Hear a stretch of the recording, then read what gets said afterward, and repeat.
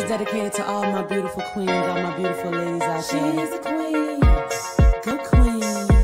You got it, girl. She's a queen. You better represent. Go queen. Go queen. Go. She's a queen about her business. Queen. Working hard on a mission. Yeah. Head high, purpose driven. Purpose driven. Crown won't never tilt it. Queen. Go queen. Go queen. Go queen. Go. Represent. You're a queen. You're a queen. Oh.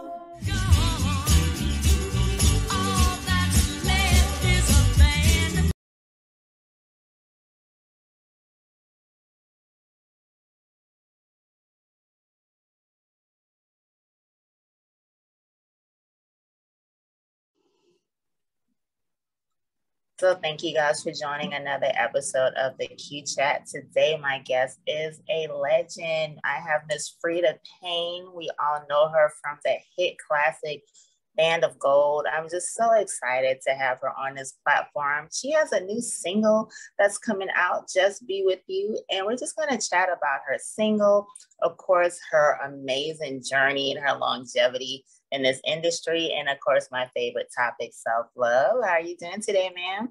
I'm doing fine. I'm doing fine. It's a beautiful day here in LA and it's nice and warm. Not really hot yet, but warm enough to, to enjoy the weather and go outside and sit outside by the patio and, just enjoy being here and being alive. Yes. Like I said, I'm so excited to speak with you. Band of Gold, of course, is iconic. So I'm just grateful to speak with you. So I definitely wanted to chat up regarding your history and, of course, your new single. So, like I said, Band of Gold came out in 1970, if I'm not mistaken. What have been that's correct. That's correct. Okay. Yeah. Okay. So what have been some of your keys or secrets, if you want to share, on your longevity? Like I said, you've been around in this industry for a great period of time, and that song now, people recognize that song, and that's just a great thing and a blessing. So what has been some of your keys to just the longevity in this ever-changing music industry? Well, I can tell you right off the bat is never get locked into just doing one thing. Never. I mean, there's some artists that we all know of that I call them a one-trick pony. Mm-hmm. That they just do one thing, one genre of music, and that's it. They never sing anything else. Let's say if it's a blues singer or country and western singer, country and western, in my opinion, sometimes they have a little bit more longevity than, let's say, a pop or even an R&B singer, because they kind of their music is more, I call it like earth, telling stories, not just relying on a funky beat to carry the narrative, the message. And but I would say my key is that I can switch up. Let's say Band of Gold was classified, it came out, it was like R&B and pop, R&B pop. I'm not just an R&B pop singer, I'm a jazz singer. Also, I do theater. So I can do a Broadway tour. I've done it. I did Duke Ellington's Sophisticated Ladies. I've done about 6 or 7 separate companies at different times, stretched over a 20-something year period, even in Europe. I did Jelly's Last Jam. That was a Broadway musical that starred Gregory Hines on Broadway. And I did that for, it was a tour that lasted almost a whole year. And it was starring Maurice Hines. It was Maurice Hines and Savion Glover, who Savion did the original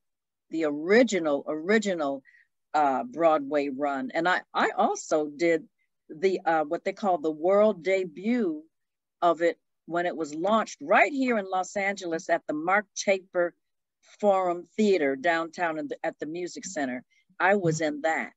I didn't do the actual Broadway run, but I did what they called the national tour, and it was the first and only national tour starring Maurice Hines and Savion Glover and myself. And that, like I said, that lasted a year. But then again, in the meantime, and between all these other years, that was back in the 90s, Sophisticated Ladies, that was the 80s, and then went into the 90s. And then I did The Blues in the Night, another one that had started on Broadway, and then there were different companies that were created, and I did like 6 or 7 companies of Blues in the Night, you know. So in between doing theater, like performing arts centers, and going to Europe and the UK, and doing the Motown tours and the R&B tours with R&B artists, I was doing theater. So, and then I've done some movie work too. Not a lot, but I've done some movie. I do you know, if I get booked if they reach out to me to do a part of the film, I do that as well. So that's the key to my longevity right there. Right. Stay busy and working. Yeah, but not. Yeah, just do, you know, you got to do it. You just stay, but you just can't wait on the next R&B tour or the next job where they just want you to come out and sing Band of Gold and bring the boys home, and that's it, and you're with 10 other artists. No, that's not going to do it. You gotta be flexible, and you got to be able to do more than one thing. Yeah, one genre of music, really. Right. That's the key. Mm-hmm. Now, speaking of, you know, I wanted to congratulate you on your new single, Just to Be With You. Now, I know like you have an upcoming EP. It's untitled right now, right? Totally. We haven't even started recording the new songs yet. It's my next venture with Michael Sutton, who, by the way, is the producer and the creator of that song, Just to Be With You.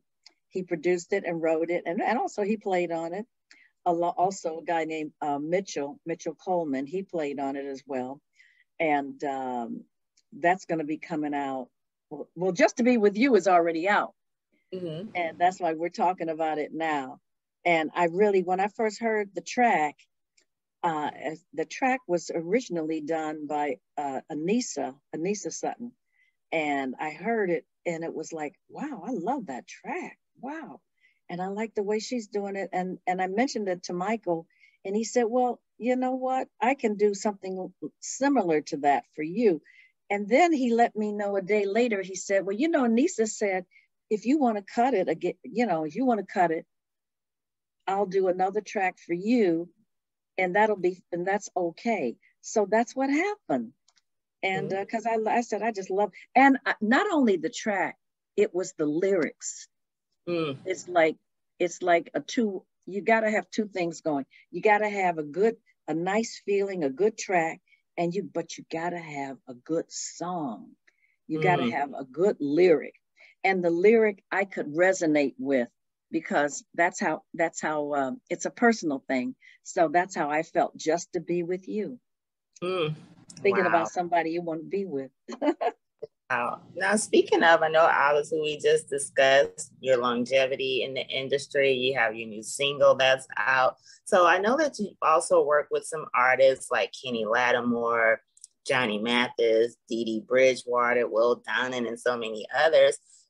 How has that felt also? You know, like I said, you're a legend, and now that you've worked with some of these more contemporary artists, how does that feel that you have such a history and such a notable, recognizable brand, and now that you're working with some of these newer artists too, how's that experience for you, working with different people like that? Well, first of all, you mentioned Will Downing. I haven't worked with him yet. But I will be working with Will Downing come June 18th here in Malibu, right here in LA, in Malibu. And that's going to be June 8th. It's it's billed as a jazz festival with Will Downing and myself, and there are going to be other artists as well. But as far as you mentioned, the other artists like Johnny Mathis, Dee Dee Bridgewater, Kenny Lattimore, and then Kurt Elling as well. They're the people that I did a duet with on my last CD. My last album, CD/CD, is called Let There Be Love. And it just came out last year. And it was like, to me, the thrill. It was a thrill. It was, I would say, and then working with Johnny Mathis, who was iconic since the early 60s. Yeah. That was the thrill of that was the one of the thrills of my life. I've had other thrills, working with other people. Mm-hmm. But working with Johnny, when he walked into Capitol Records and sitting next to me in the sound booth, singing this duet, you can't take that away from me. I was just in seventh heaven. And then, of course, working with Dee Dee Bridgewater. Dee Dee and I have come along about the same time. And I've known of her work, and she is what you call a first. Esme, she's a queen. This is dedicated to all my beautiful queens, all my beautiful ladies out there. She's a queen. Go queen. You got it, girl. She's a queen. You better represent. Go queen. Go queen. Go. She's a queen about her business. Queen. Working hard on a mission. Yeah. Head high, purpose driven. Purpose driven. Crown on never tilted. Queen. Go queen. Go queen. Go queen. Go. Represent. You're a queen. You're a queen. Oh. What you call a first class jazz artist. Mm-hmm. And it was so much fun working with Dee Dee, because we did more than one song. We did Moanin' and Doodlin', and the lyrics were both written by John Hendricks. And it was let's say Doodlin' was a song that was just an instrumental that was done by Horace Silver. Mm-hmm. And so and then I think she had a relationship, a professional relationship with Horace Silver back in her past, having worked with him. And I also knew him as well back in the early days, back in the 60s, back in New York. But Bobby Timmons wrote Moanin'. See, both of these songs were both instrumentalist. They were both instrumental only. And then John Hendricks came along and said, I'm going to put some lyrics to these songs. And he did. And of course, he also recorded those songs as well, when he was with that group, Lambert, Hendricks, and Ross. So I chose the songs myself. Mm-hmm. And then the arranger is Gordon Goodwin. And I have to give him credit because he put it together in an arrangement where he combined both the songs, because that's how I wanted it done. Right. And Dee Dee was delighted to do it with me. And I appreciate the fact that she was able to come in and record with me. And then there was Kenny Lattimore. Oh my God. Kenny is a male vocalist beyond compare, because Kenny not only sings R&B, he can sing jazz. Because he can adjust his voice to singing jazz. Mm-hmm. And also, I went to see him. I've seen him in person perform to do his act, out at a venue. Mm-hmm. Kenny can even sing classical. Mm. He can sing opera.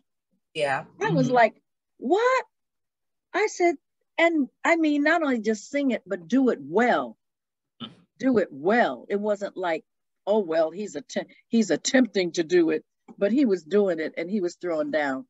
And I said, Kenny's just a gifted, blessed man with his voice. Yes. Mm-hmm. I love him. He's a wonderful person. Oh, yeah. A very nice person. And he's done well for himself. Mm-hmm. Now, speaking of those people, are there any other artists that you have, like maybe a wish list that you would like to collaborate with that you haven't had the chance to just as of yet?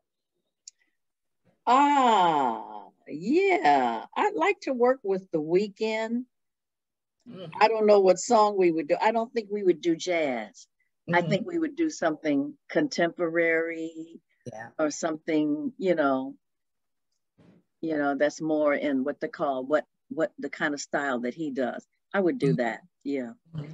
Yeah. Somebody working with a contemporary artist such as The Weeknd. I would like to do that. Also, my old he's a friend. I've known him. We've worked together before, but I've never Mhm. recorded with him, and that is Peabo Bryson. Okay. I Okay. would love to do it. I would love to do a duet with Peabo Mm. because we've worked together in shows, but over in Europe. But we've never recorded together. I'd love to do something with Peabo Bryson. To me, he's one of the outstanding male vocalists. Yes. Yeah. Yes, nice, nice. Now, like I said, you are beautiful. You're a beautiful woman. Like you look absolutely great.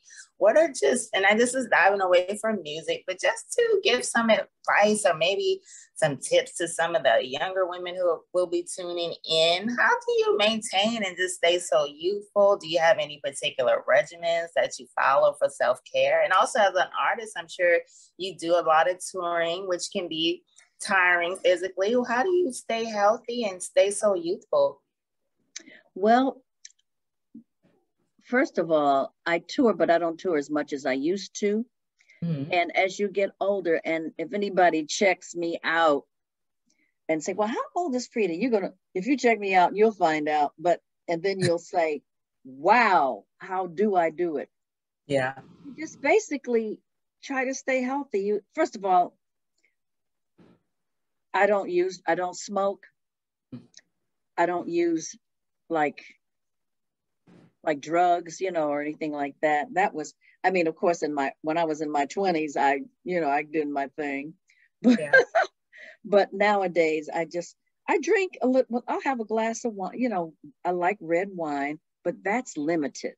I don't drink. I don't drink like 3 or 4 glasses. It's like maybe a glass. Yeah. You know what I'm saying? Or a glass of champagne, or maybe champagne. And if it's a party or something like that, I'll have more than a glass. But and then I take supplements, and honey, I take a lot. I mean, I take everything. I take turmeric, curcumin. I take everything: vitamin A, B, C, B12, B16, zinc, vitamin C. I take all that stuff. I take a lot of supplements that address inflammation, because I have had a knee replacement and I've had a shoulder replacement, and that's due to arthritis. So I take a lot of supplements that address glucosamine sulfate with chondroitin that address inflammation.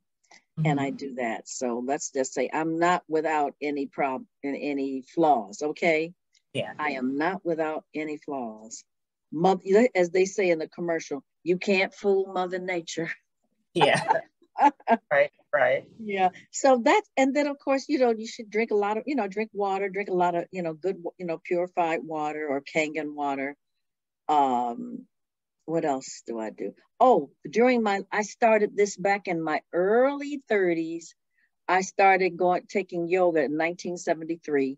I started going to yoga classes, and I studied with Bikram Chowdhury, who created the hot yoga, who kind of launched it, I'll put it that way, in this country. He's from India. He was from India, and he's still around. He's gotten into a little trouble over the last few years, but he's from Calcutta, India. But he had a very successful, thriving yoga business here in Beverly Hills and in LA for years, from the 70s up until like 2000. Let's see, when did that thing happen with him? He got into some trouble. But anyway, I've studied yoga, and because of my recent situation with the arthritis and the knees, I've had to back off of it to a certain point. I work out with a trainer, and I do go to a gym. So you still have to remain active. You know, you got to do something. You got to either do walking or go to the, you know, join a gym and participate, you know, treadmill, elliptical and all that stuff, do some weights, do some bilateral pull downs, you know, keep your body active, keep your joints, you know, keep all that active.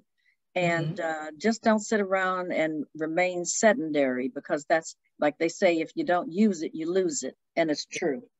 Oh, yeah. Yeah, definitely.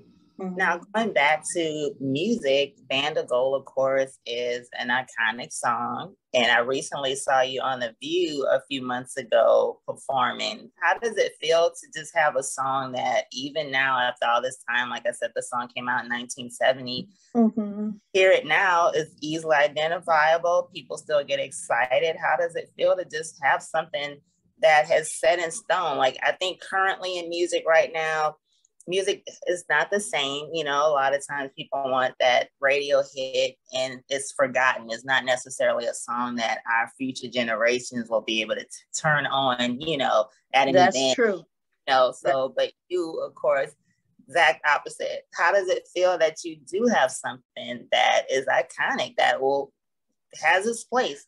Well, I will take this back to my, like I talked about, my CD that was released last year, Let There Be Love, which I have to say, the producer that brought this whole concept to me, this whole idea, his name is Rodrigo Rios.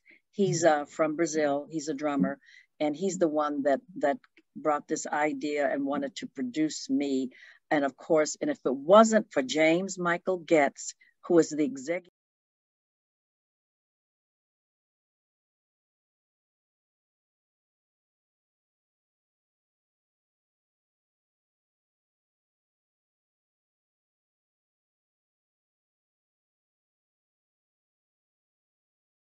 Michael Getz, who was the executive producer and was also involved in the creation of this project, like songs like I did on that album, like I mentioned, You Can't Take That Away From Me, Let There Be Love, and You'd Be So Nice to Come Home To, and with Kurt Elling and Kenny Lattimore, Let There Be Love. I mean, those are the songs that have lasted for decades, not years, decades, because these are standards, American songbooks. And Band of Gold has become like that. That was in 1970, and Band of Gold is still being played. It's still around. People resonate, I mean, identify with it. They'll say, oh, I remember that song back when I was a kid, you know, that kind of thing. Right. And you hear it and you can identify with it.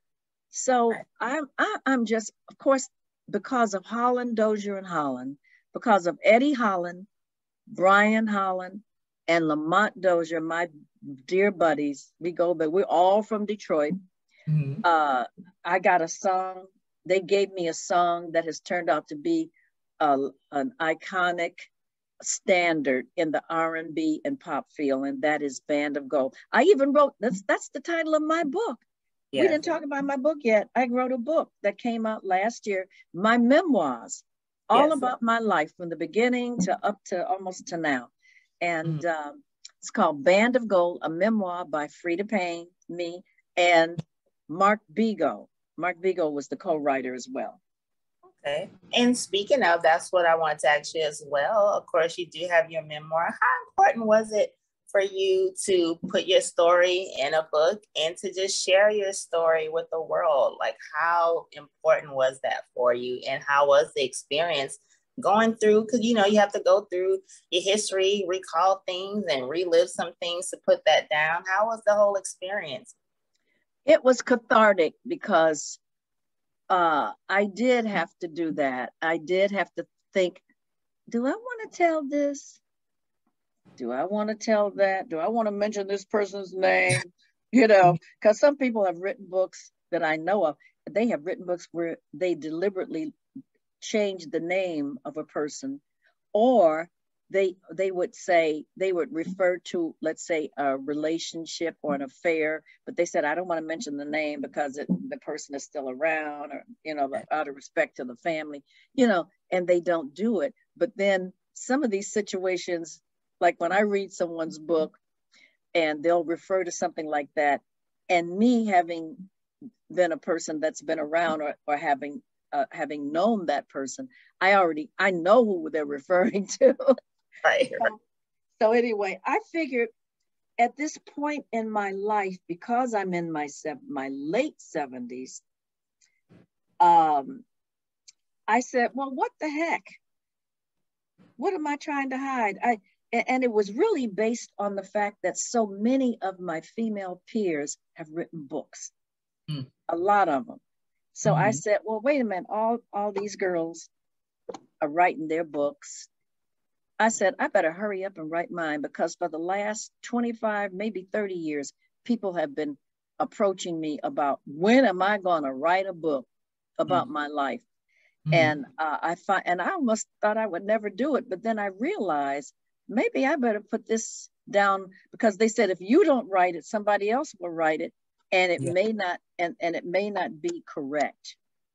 Right. And you know, that was never so true. That was never so true, because even in writing my book, just going through the process with Mark Bigo, by the way, we really got this done during the pandemic, like 2020 and 2021, we really got this done. And we really started in 2019. And then when the pandemic came, it gave us so much time. Yeah. You know, you had nothing else to do, you know, so it was like, well, I can't do nothing. Remember in 2020, it was like almost a total lockdown from March the 15th on for the whole year.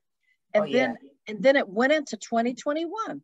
So we had a lot of time to, like, you know, talk on the phone, because he's not even in LA. He's in Tucson, Arizona. So we were on the phone a lot, you know, for hours at a time. And I mean, just basic things that were let's say he had gotten wrong or whatever. And I said, okay, Mark, let's change. Okay, let's correct this, do that, you know. So if somebody else decided to write a book about my life and I have nothing to do with it, there's no telling what they're going to write or what they're going to create, or the inconsistencies, I mean, things that were totally wrong, you know, that need to be corrected. And so everything in my book now is absolutely the truth, and it's correct. Wow. So, and if anything, I probably didn't tell everything. Right. Now, like I said, you have an amazing journey. Obviously, you've been here for quite some time in this industry. And I know, like, as we mentioned earlier, we touched on it briefly, how music has changed, you know. If you had to do it all over, knowing what you know now, is there anything you would have done differently as an artist, or just in your whole career as a whole, just knowing what you know now? Well, rephrase that again. Knowing what you know now, and just being in the industry for so long, and things have changed quite a bit. If you had to start all over, is there anything that you would have done differently? If I were to start all over, like now in these times, or back when I started? Knowing what you know now, if you had to start back over, let's say. Oh, I see. Oh God, yes. Yes, definitely.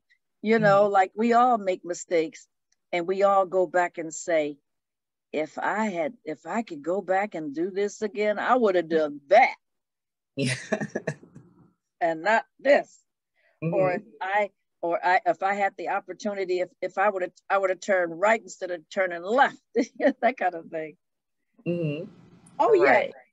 I would have done I would have done things a little differently. But also my theory in life is that whatever I did based on what I thought was right. Right. And I have to just rely on faith, and that maybe this is what God wanted me to do. Not that it might have been the best thing to do, the correct thing to do, but you know, there's some things when I think way back that I wish I hadn't done. Yeah. Yeah. Oh, yeah. Now, with my platform, we do talk about self-love a lot. I do feel that self-love is just a fuel for, like you said, to maybe accept certain things of the past, that we can't change. Self-love helps us acquire our dreams, to just have that confidence. How do you define self-love? And also, what role has self-love played in your life throughout your whole journey? Well, I have to just say that last night I was watching the Billboard Awards with P. Diddy. It was in Las Vegas, live in Las Vegas, and they gave I guess, iconic Lifetime Achievement Award to Mary J. Blige. Am I correct? Yes. Mm-hmm. And I was so proud of this woman because, she's had an amazing journey. And I loved her speech from beginning to the very end. And at the very end, she said she learned to love herself. And loving yourself is an achievement, because sometimes you have this self-doubt, or you don't, you have low self-esteem, and the low self-esteem probably comes from things that have happened to you in your past and your childhood. Right. So learning to overcome that takes some work, and self-love lifts you up and makes you a better person. So learning to love yourself or loving yourself. Some people say, oh, you're so full of yourself. Some people put you down for that. Oh, yeah. Mm-hmm. Say, oh, you think you all of that, Mm-hmm.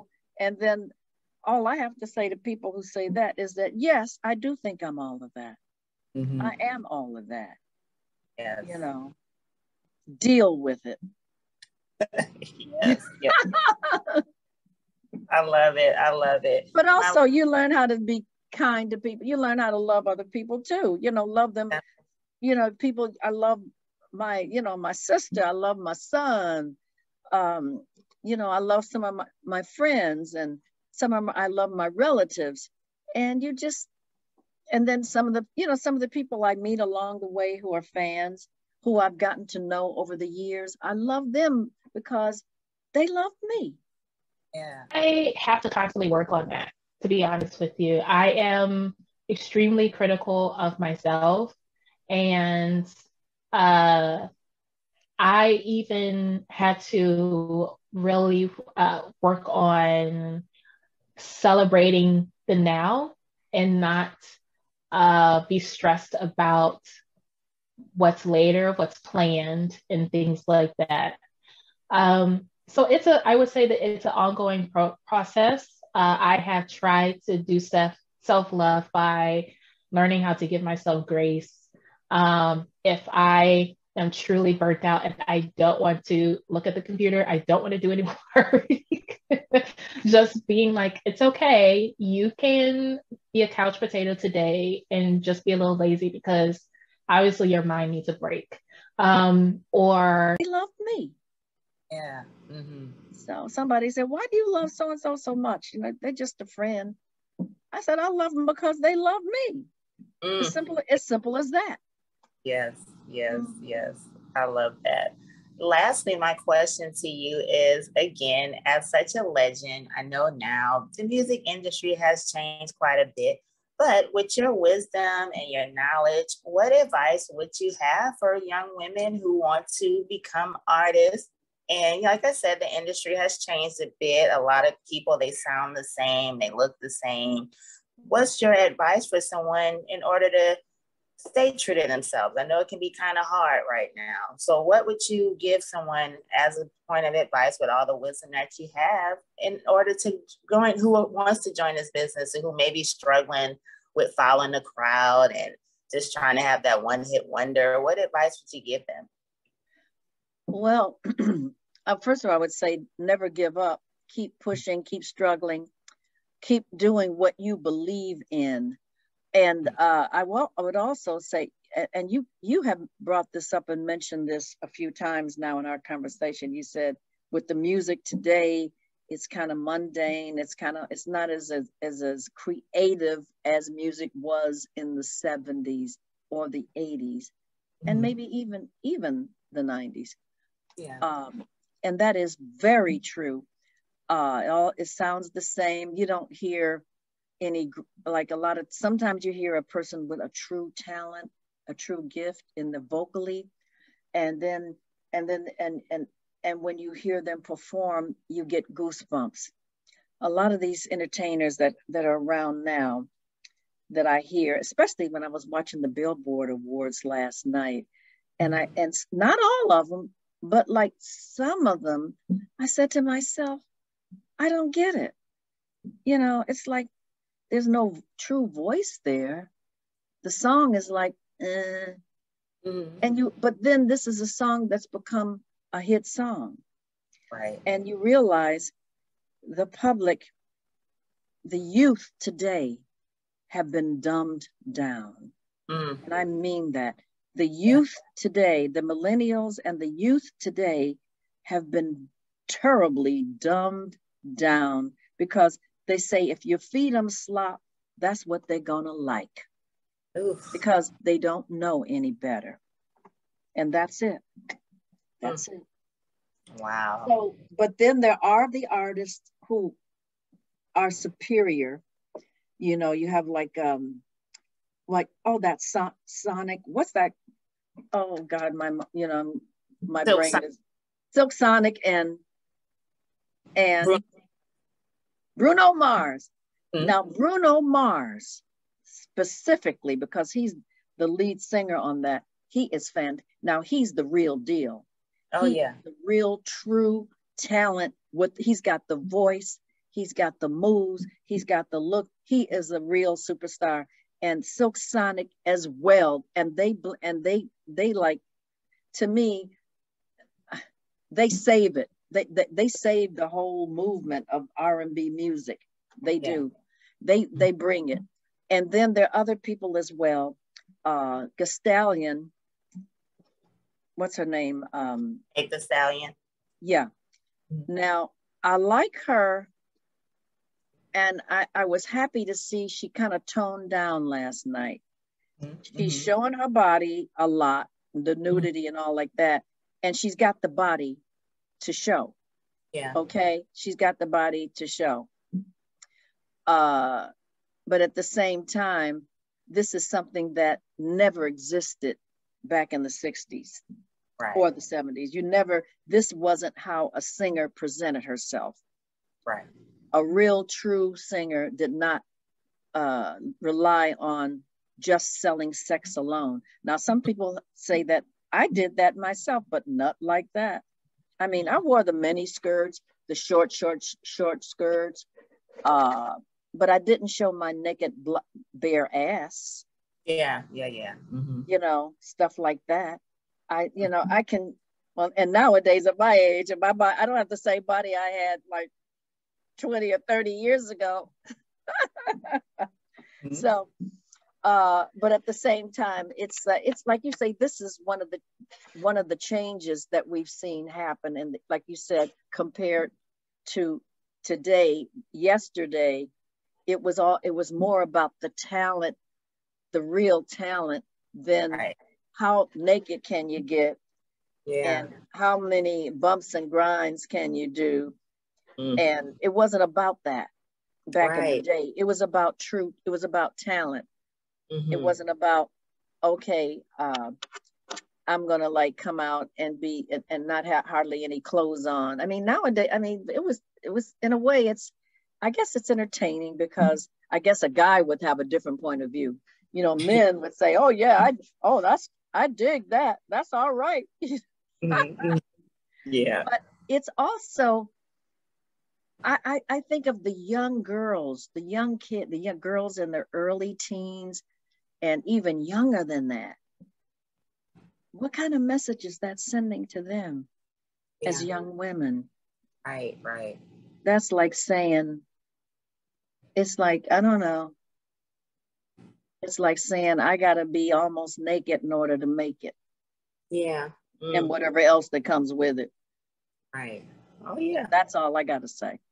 I appreciate your transparency, and I completely agree. You know, music has just changed drastically, obviously. You know, I was born in the 70s, so when I look at music now, and obviously with the heavy R&B period that I experienced growing up, and just when you do a comparison and contrast, things are just, you know, starkly different. So I definitely appreciate getting your perspective on that. This has been an amazing conversation. Like, you have so much wisdom. I love it so much. Before we end everything, can you please tell people how they can purchase your book, what they can look forward to, how they can connect with you, and how they can be up to date with everything that you have going on later this year? I know you got the EP coming out later. You have the single that's out now. So just tell everyone how they can connect with you and learn more.